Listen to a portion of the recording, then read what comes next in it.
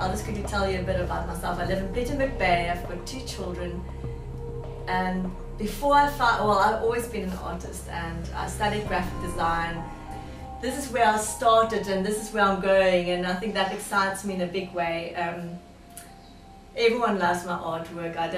I really don't like commission work, although I do commission work. I just think it's so much nicer to walk into someone's studio and finding something that you like there, because we all got different pictures. You know, your bowl of flowers in your mind might look different than mine. So I prefer just walking in, have a look. If you don't like it, you might find some other little treasure in my spot that you like.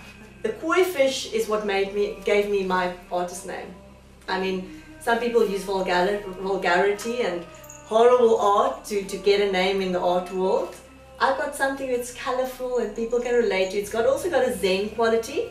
The Zen in the way of it's forever flowing. I play on the figure 8 symbol. So my fish sometimes swims in figure 8. So it's an ongoing, never-ending process. People copy me and then they reckon you're a trendsetter if people copy you.